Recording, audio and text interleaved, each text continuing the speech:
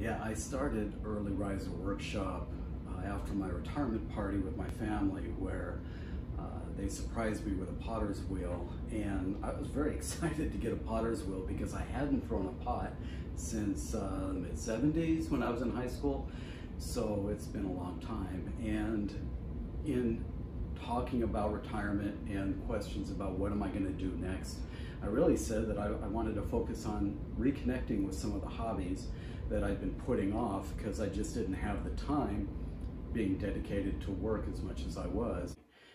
And then in talking with my family also, they said, you know, you do a lot of things that other people might be interested in seeing.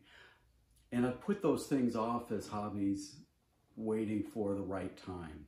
You know, the weekends were pretty precious with raising kids and spending time with my wife and the rest of my family. And so, you know, some of these individual efforts were put aside. So now that I'm retired, my kids are out of the house, they urged me to pick up these hobbies.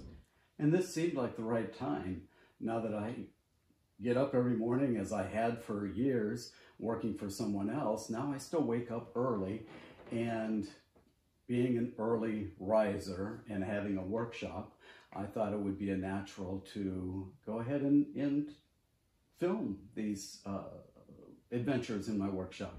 I never had any idea of doing this before, but now, and urged by my family, this is becoming a new hobby of mine. So you're going to see over the coming uploads a little bit of growth as I experience different ways of lighting, filming, editing, and bringing a video that is entertaining, and hopefully you'll watch to the end and find it encouraging.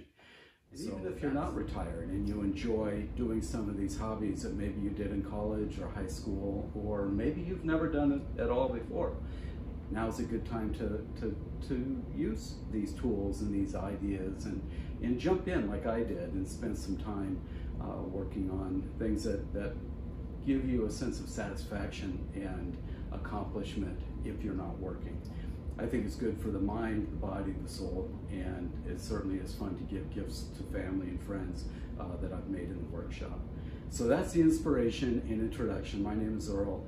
Again, I'm newly retired and started this channel to share with all of you everything that goes on in my shop as I reconnect with some hobbies, and you know, primarily woodworking, ceramics, stained glass, model airplanes, and we'll see what else.